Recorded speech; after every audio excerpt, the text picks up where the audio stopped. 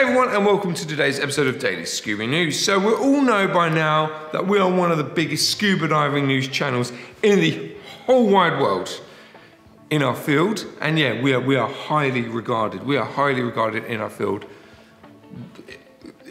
You know, we move over BBC News. Yep, we're highly accredited. Highly accredited. So yeah, let's talk about turtles breathing out their butts.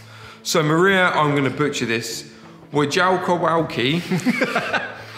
That's probably about it. Wojawkowki. Wojawkowki, or Mike Wazowski, as I would like to say, but it's not. Anyway, do apologise for butchering your name there. Anyhow, she's been studying turtle ecology for more than a decade, and her findings are going viral on the interweb. Yes. Okay, so let's talk about turtle butts. I'm sorry.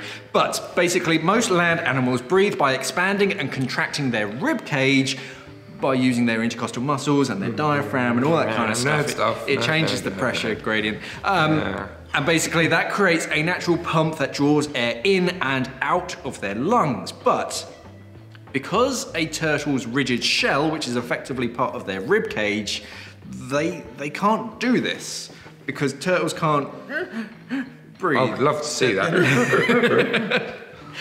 So instead they rely on sheets of muscles within their shell to pump oxygen through their mouths.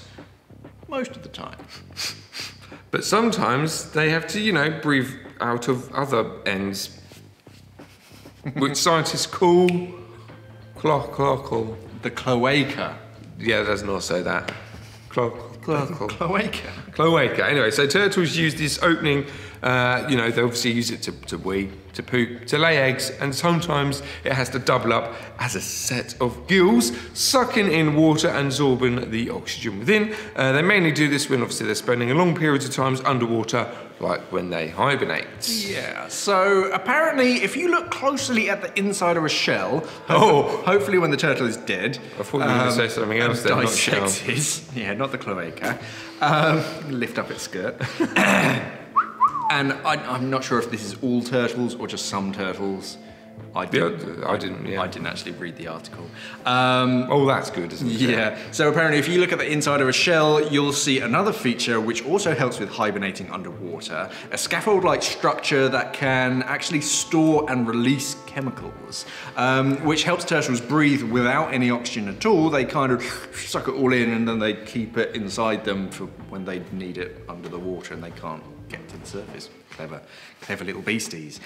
So basically, why are we talking about this on Daily Scuba News? Well, this sort of research always gets into the hands of developers, and one day, thanks to turtles and their bums, we might be able to stay longer underwater. Yeah, they could use this technology or technique in rebreathers, and maybe find a way that humans can also create a series of chemicals that means we don't necessarily need to breathe air anymore. How awesome would that be? Don't breathe air. And then if you get that chemical to taste like Dr. Pepper, yeah! You're onto a winner. You're onto a winner. So mark my words, we'll all be breathing through our butts while scuba diving in 20 years. Butt diving. There will be other flavours available. So basically this is actually news. Hopefully what they have learned from the turtles can actually be incorporated into scuba in some way. I imagine it's going to be small. No, it's going to be big. It's going to change the way. It's not going to change the way it happens. You can have the regulator's going to go up your bum. Oh no! Oh no! Oh, that's going to change a squeeze.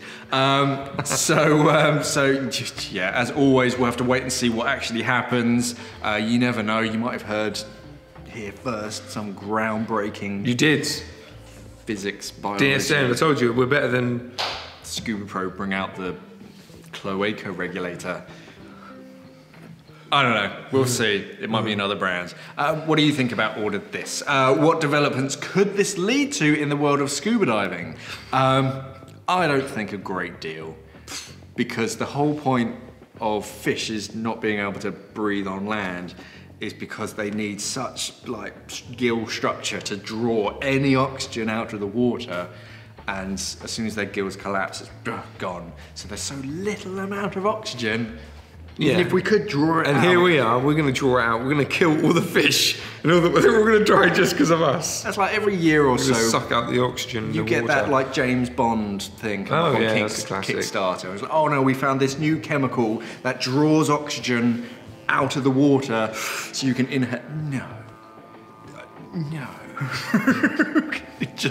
No, it's never gonna happen. Hey, if you enjoyed this video, then don't forget to like it, share it with your diving buddies, and whilst you're at it, you might as well smash on that little bell icon as well to stay up to date with all things scuba diving. Thank you for watching, and as always, safe diving.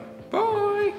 It's that time of year again, that's right, the Diver Awards are back, people. Now, this year is a little different for us. We're of course up for Dive Retailer of the Year, so if you love our website, think our customer service team is plain awesome, and of course enjoy our advice and review videos, we would love to have your vote.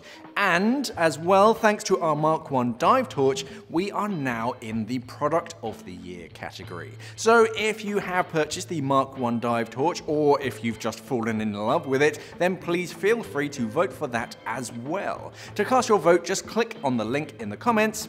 Thank you. We are an online dive store serving the UK and the world for all your diving equipment needs. So why not visit us at simplyscuba.com or click the box on your screen.